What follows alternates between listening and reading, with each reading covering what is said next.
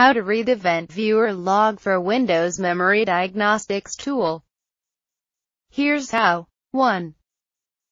If you have not already, you will need to have ran the Memory Diagnostics Tool before it will be in the Event Viewer system log.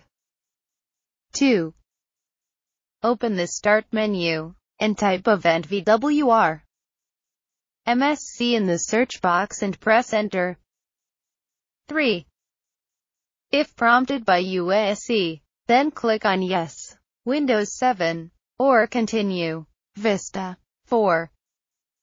In the left pane of Event Viewer, double-click on Windows Logs to expand it, then right-click on System and click on Find. 5. Copy and paste Memory Diagnostics Results into the line, and click on Find Next. Note: you can continue to click on Find Next to search for other older system logs, if available, for the Windows Memory Diagnostics Tool to see them as well. 6. You will now see the system log for the results of the Windows Memory Diagnostics Tool. 7.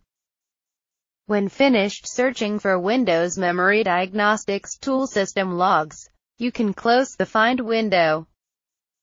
8. When finished, you can close Event Viewer. That's it.